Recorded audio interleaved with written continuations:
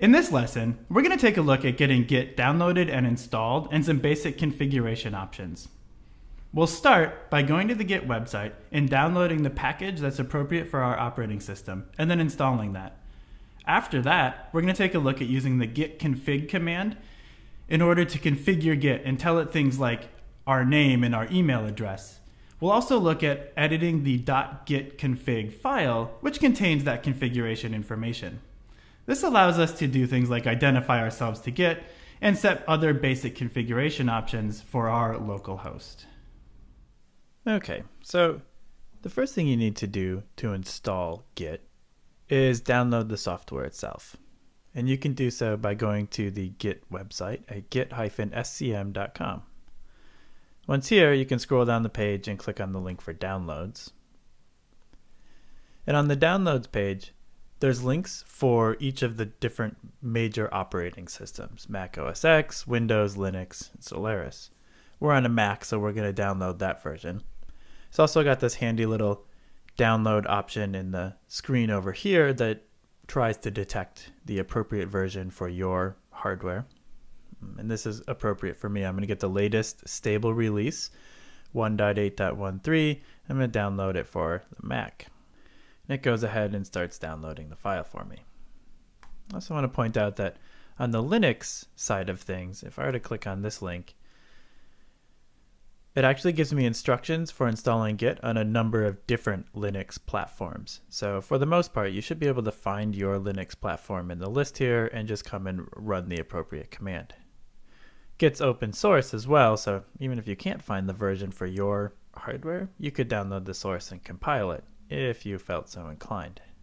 So now that we've got a copy of the file downloaded, I'm going to close my browser window and open up that file.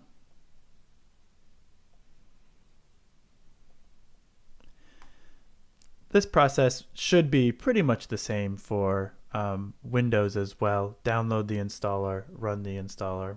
The actual, application may be slightly different, but the process is pretty much the same.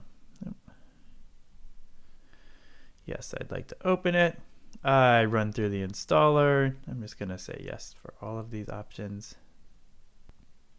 And it tells me the installation was successful. Great. I can confirm that by opening up a new terminal window. Again, the access to the command line may be a little bit different depending on the environment you're using, but on a Mac, I just open up the terminal. And if I type which git, the command line, it tells me that a copy of Git has been installed into user local git bin git.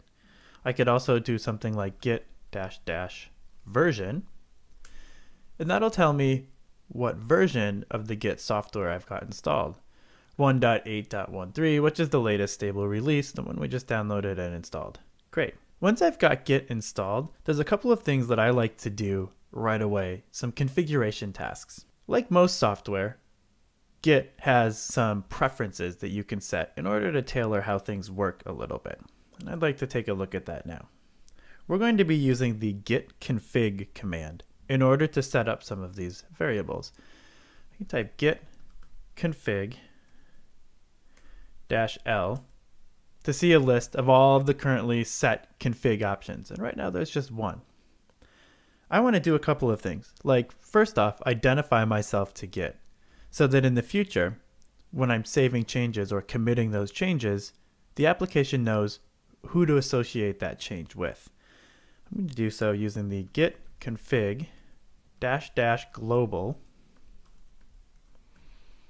command. So I'm setting some configuration in the global scope, and then I'm going to set the user.name property to my name, like so.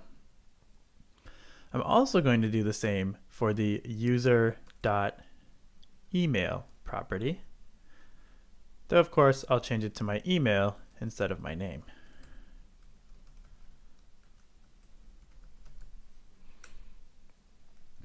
Now, when I view the config list of set config parameters, you can see that it's showing the name and email address that I just specified. Great. So where does Git store this information? By default, it's storing this in a file named .gitconfigure in my user's home directory. So when I'm in my home directory, if I do an ls-a to show all files, including the hidden ones, you see one there named .gitconfig. I can open this .gitconfig file in a text editor and go ahead and make changes to it.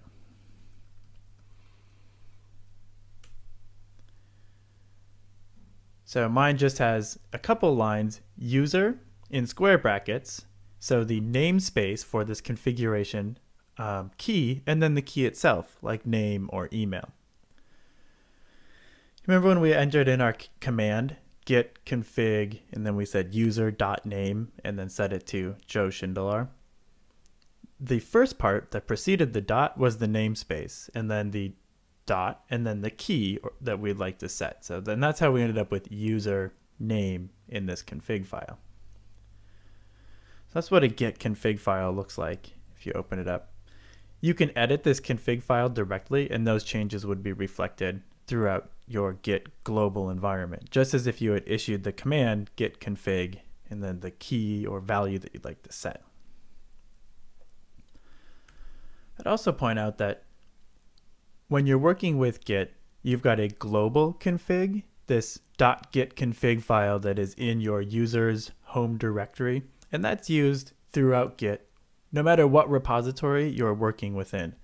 However, you can also have a .gitconfig file per repository. I can have configuration set up for each repository. This is really nice for me because I have multiple email addresses. Some of them are associated with work, like my @lullabot.com address, and then I've also got a Gmail address that's my personal account. Depending on the project that I'm working on, I may want to attribute those commits to my Lullabot address for a client project, but when I'm working on a Drupal core project, I may want to attribute those to my personal address.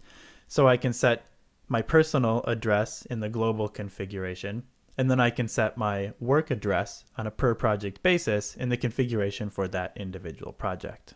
There's lots of different git config options. If we view the man page for the config command, we can see that there's lots of different operations that we can perform with this command, including setting and viewing all of the different key value pairs.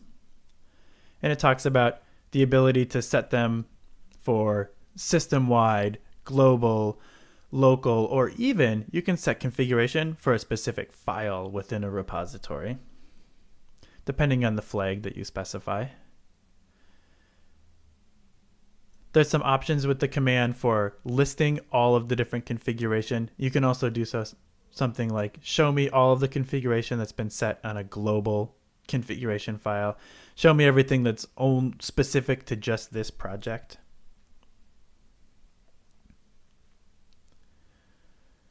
Lots of options here.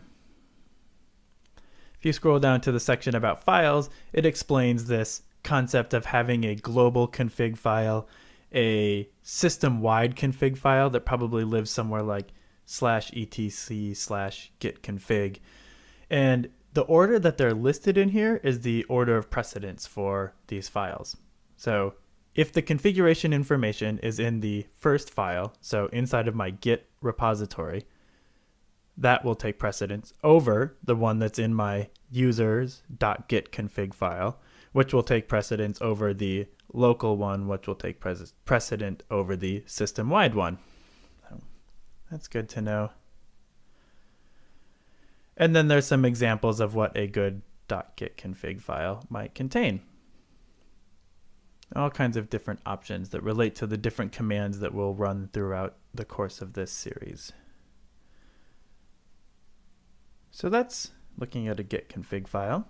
I'd like to have us set one more option that I think is really common for a global config in Git. So let's try this again. Git config. I'm going to set it for the global scope. In this case, I'm going to set